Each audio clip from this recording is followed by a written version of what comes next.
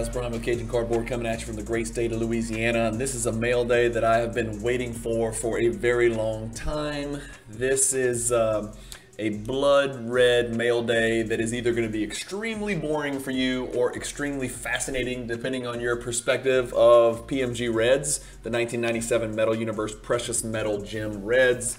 I've talked about them a lot. You guys know I was chasing the set. You guys also may have heard, because I've blurted it out 100 times, that I've decided to move my partial set to one particular buyer in bulk.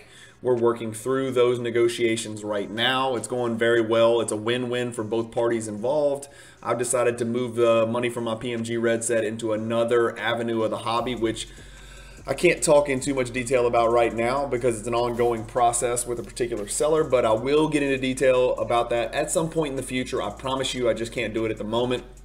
Sorry to leave that hanging. Sorry to give you a teaser like that, but the mail day you're about to see today is probably unprecedented. It's going to be a little bit over, well, it's certainly over 100,000. I would say it's, I don't know, it's well into the six figures. We'll leave it at that. I'll let you guys figure out the comps.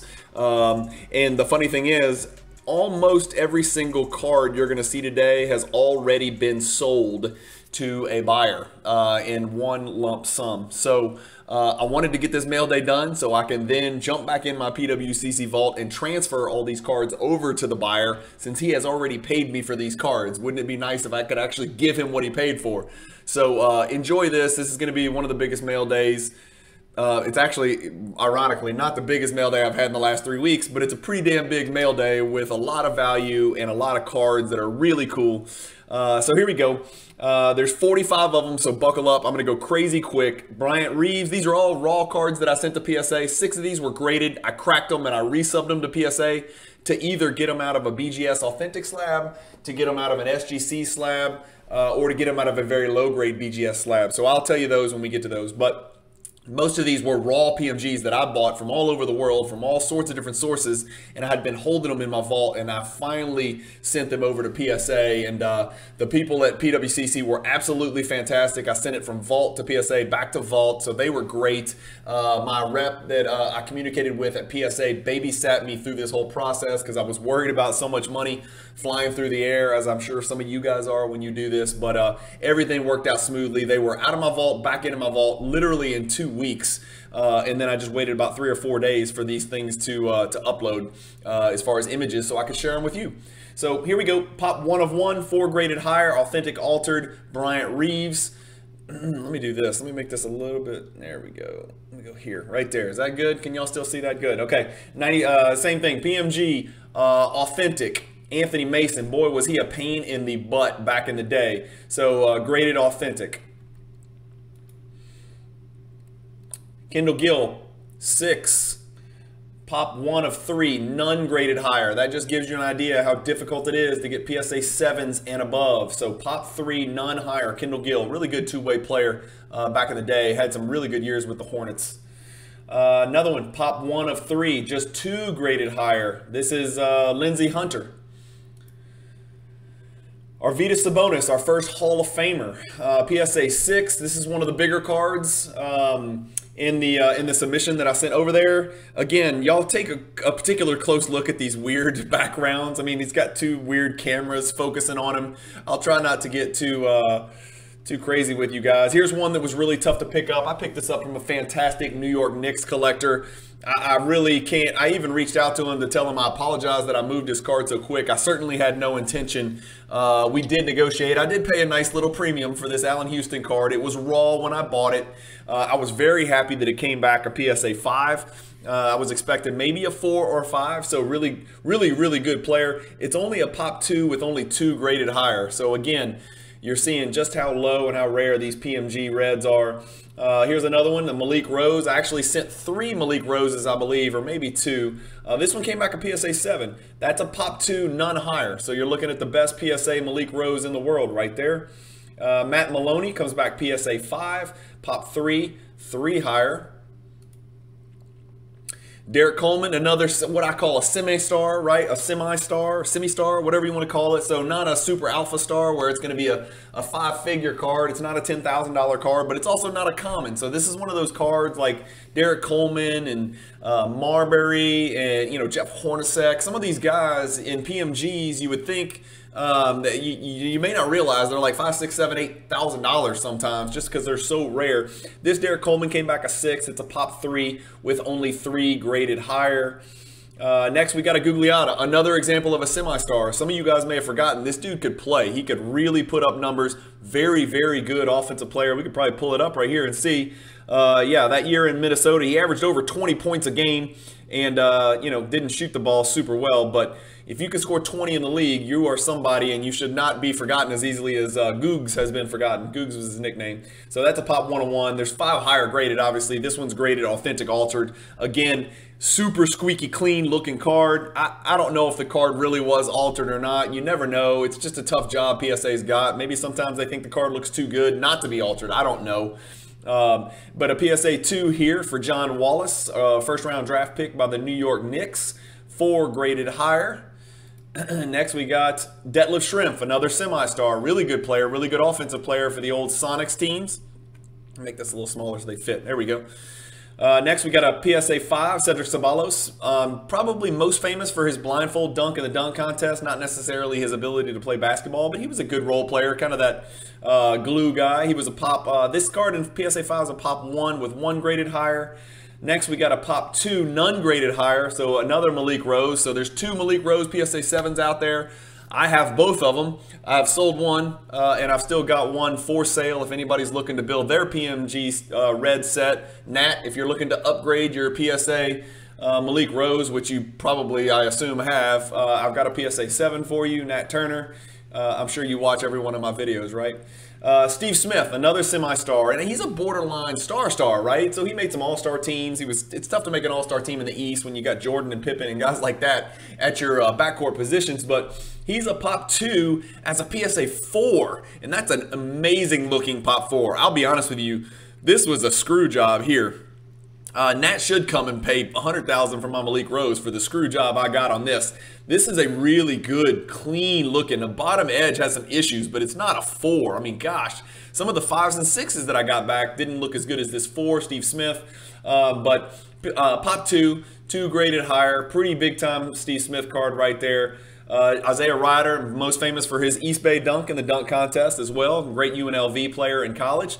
Isaiah J.R. Ryder, PSA 6, pop 3, 3 graded higher.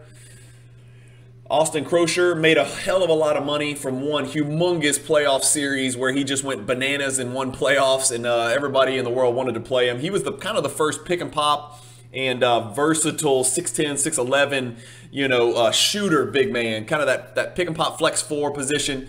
He kind of helped that transition in the NBA where they realized, hey, we may not need a 7-foot, 260-pound guy. We might be able to make things happen with, you know, a 6'10" white dude there, or black dude, but this was a 6'10" white dude who could just pop out and pop on every screen and roll and shoot threes and pull the other team's big giant anchor out of the paint. So this is a pop 2, none graded higher. Again, when you get a PSA 7, it means something. Terrell Brandon, PSA 6, another really, really good player from the Timberwolves. Pop 3 here, Antonio McDyess, PSA 6. You talk about a player, it's just, he was a fantastic offensive player, electrifying in the air, could just jump out of the gym. Put up some really good numbers in Denver, and that's a PSA 6. Pop 3, none higher, so 6 is the highest you're getting in PSA.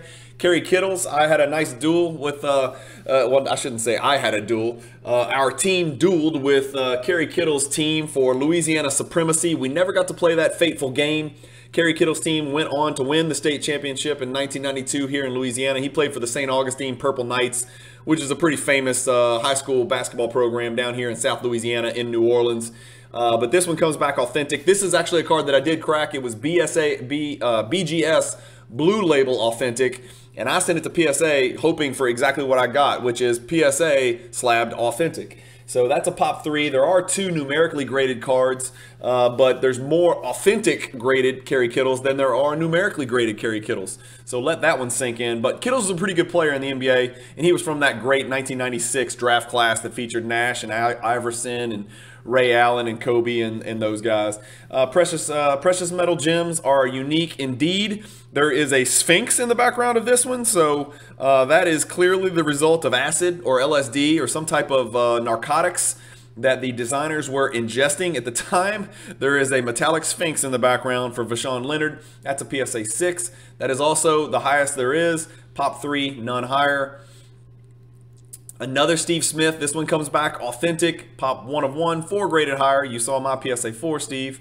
We got Bobby Phil's here. I'm not sure what that is in the background, but that's Bobby Phil's. Maybe it's a Connect 4 board. That seems like something that people who drop acid would be thinking about when they're designing basketball cards in the late 90s. But that's a Pop 2, just 1 graded higher. Bobby Phil's. Another authentic altered here. This is a Kerry Kittles again. I like it because on a lot of these pictures, you know, they've got the ball where the ball would be. There's no ball, but it's kind of like a red shadow, and that's another example of that. So Kerry Kittles again. We've got another Malik Rose. This one's authentic, so I went 7-7 authentic on Malik. I'm fine with that. Like I said, one of them's already been sold. So here's the first big one, and this is a fascinating story. I bought this John Stockton in an SGC 5.5, and I sent it to PSA, and it actually upticked to a PSA 6. This card's obviously already been sold to my buyer. Sad to see it go. I liked having the Stockton, the Malone, and the Hornacek, and the Brian Russell. So I thought that was really cool having those 4, you know, Jazz legends. I shouldn't say legends, but yeah, well, legends, yeah. So Adam, the real guy, 27, will love to see these Jazz PMGs. But that's a Pop 5, also none graded higher. So 6 is as good as it gets for the Stockton as well. But it's been sold. Sean Elliott, shout out to Emil on the Slab Talk. This is a PSA 5, Pop 4, just 2 graded higher. Another one of those semi-stars. Sean Elliott, incredible career at Arizona. Another semi-star, arguably star, again, from that 1996, beautiful 1996 rookie class, full of depth and full of talent and potential and just some monster players. Sharif was an absolute animal from day one. I think injuries kind of cut his career a little bit short, but he's a Pop 5. And only 1 graded higher. Big time card there, not your average common. Ron Mercer, one of my favorite players from one of my favorite teams in college basketball history, those late 90s Wildcat teams under Rick Pitino. This is a Pop 1 with 3 graded higher. It's authentic altered, and it's super squeaky clean, so if it wasn't altered, it'd probably be a 6 or 7. Sherman Douglas, the little general, again, Syracuse legend, PSA authentic, Pop 2, 4 numerically graded. Sherman Douglas out there. He was a journeyman in the NBA, spent his time on a lot of different teams. Tyrone Hill, authentic right here. He's got that shadow basketball right there that we keep talking about. I'm not sure what he's doing over here with his offhand. One of the ugliest players to ever play basketball. I don't say that very often, but him, Sam Cassell, you know, Bo Outlaw, Tyrone Hill, they check all the boxes for ugly basketball players. This is a Pop 4, 3 graded higher. There it is. There's the big one, the Karl Malone. So this was an SGC, I think it was an SGC 6.5. So I cracked it because I wanted everything. At the time that I sent these, I was collecting the set. I wanted the whole set in PSA. And then a buyer came along while these cards were actually being graded by PSA and made my decision very easy to move the set. He's buying them at very fair prices, and I have another play that I'm making as we discussed. So this Karl Malone went from an SGC 6.5 cracked into a PSA 6 for those of you curious. Pop 3, only 2 graded higher.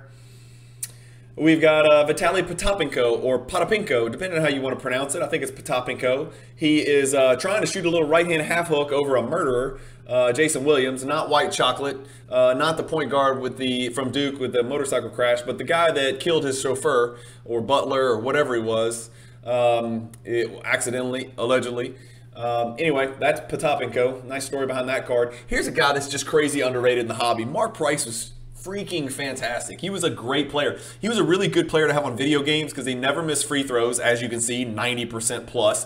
He shot 40% from 3, and he shot a lot of threes, which is why his field goal percentage was .447. Couldn't really get to the rim. He was 6 foot 180, which is small by human standards, let alone NBA standards, but he looked more like he was going to do your taxes than he was going to put up 20 and 10 on you. But boy, let me tell you, he could do it. And oh my gosh, I just noticed there's the same Sphinx in the background. So what did we see the other one on? I think it was not Sherman Douglas, it was somebody else, but more than one Sphinx background PMG. So if you want to collect the Sphinx cards, there's at least 2 of them out there. Pop 1, 2 graded higher, Mark Price. Pictured in that Warriors uniform, but his best years were on those Cavs teams where he'd go to battle with Jordan.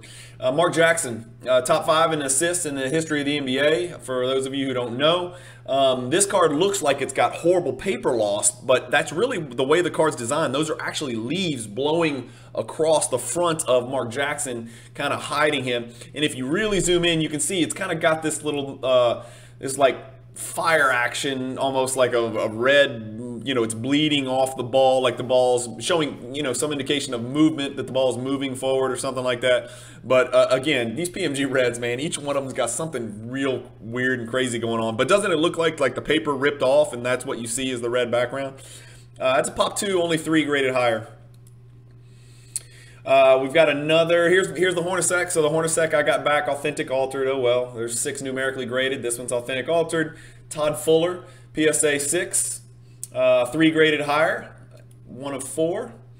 Jermaine O'Neal, another semi-star, another guy. I think he was also, wasn't he, from that 1996 draft class? Gosh, that draft class is amazing. So all of these are second-year cards for all these guys that we keep mentioning. The Sharif Abdul-Rahims and the Jermaine O'Neal and those guys that were 96 rookies. So this is the second-year card for those guys. PSA Pop 3, only 1 higher-graded card. We've got Chris Childs, PSA 6, Pop 3, none graded higher. We've got Danny Ferry, college legend. He was the Leitner before Leitner. Authentic, Pop 1, just 1 graded higher. And again, Leitner was a significantly better college player and NBA player for that matter. But that's Danny Ferry, Pop 1, just 1 graded higher. Derek Coleman again, this is a PSA 7. That's a big-time card for Derek. It's got an airplane propeller, thank goodness. I know for a fact, I think Shaq has an airplane propeller in his card as well. Or maybe I'm confusing him with somebody else, but I think that airplane propeller is in the Shaq card as well. But there's Derek Coleman with a really cool pose, dunking the ball 2 hands, PSA 7, Pop 1, 1 higher. And then a big boy, right? So we're talking about the T-Mac rookie card. If you go down the list of the best rookie cards for Tracy McGrady, I don't know much about them, but I know you got the essential credentials. I know you got the PMG green, obviously, which would be a massive card. And then you got the PSA, I've got a PSA 6 PMG red here, and I've actually got 2 Tracy McGrady PMG reds. One of them I plan to move along to my buyer, and the other one I'll probably keep in my collection for a little bit because I really like Tracy McGrady. If there is a huge Tracy McGrady personal collector out there who wants this PMG red, please reach out to me and let me know. I'd be happy to discuss it with you. I don't mind. I don't PC Tracy. So if somebody out there really truly wants the card, I'd be happy to discuss terms with you and move the card along. But I'd be happy to sit on the extra as well, so no big deal to me. Pop 7, 4 graded higher. Matt Maloney again, PSA 5. Antoine Walker, same 1996 rookie class. Second year Antoine, PSA 6. Pop 3, 6 graded higher. A lot of people don't realize he took the smallest steps of any 6'10" person that ever lived. It would take him like 70 steps. He's like the opposite of Giannis. It would take him like 70 steps on a fast break to get from half court to the goal, and could not jump to save his life. But real big body, real crafty. Couldn't necessarily shoot threes proficiently, but sure as hell did take a lot of them. Next is Todd Day on the Celtics. Great college player, Todd Day and Lee Mayberry formed a formidable backcourt for Arkansas back in the early to mid 90s. This is Todd Day is authentic altered here. Nothing special about that card, but that's it, guys. As you can see, they're right there on your screen. 45 of these bad boys just got uploaded. Again, PWCC and PSA did a great job for me getting these cards out and back safely in great condition. I can't speak highly enough of both of those companies. I know there's a lot of bitching and complaining and accusations and horror stories about PSA and PWCC and BGS and Golden and Alt and every other platform in the world. But I'm just giving you my experience with these 2 particular companies. Everything went incredibly smoothly. There's no way I could move these cards as quickly and for the dollar value that I'm moving them as I am right now without these high-res digital images and being in my vault. Being able to take this information, create spreadsheets, share pictures like seamlessly, like I'm doing with you guys today on this video. You just can't do that when the cards are in hand. And yes, I know people love to have their cards in hand, but I'm one of those people who's gotten over it because having them in my vault allows me to transact and move cards and manipulate and change the direction that my collection's going quicker than if the cards were in hand. So if somebody wants to see, hey, show me all your duplicate PMGs, if I got that message 5 minutes after this video releases, I literally can go click, check, link, message or text or email, and they can see every single one front and back with digital images and their pop right there. You can't do that if these cards were at my house in Baton Rouge, Louisiana, inside my gun safe, which I don't have anything worth any value in there. I would literally have to take 90 pictures of front and back. There's no way I could do what I do without the PWCC vault. And I know there's other vaults out there, but I particularly like the PWCC vault. I have no reason to store my cards anywhere else. They've been great to me, and it's been an incredible vehicle that's changed the way that I collect. Again, I don't get paid by PSA. In fact, I usually get brutally murdered when I submit cards for grades there, and you'll see on my next PSA grade reveal, I got destroyed.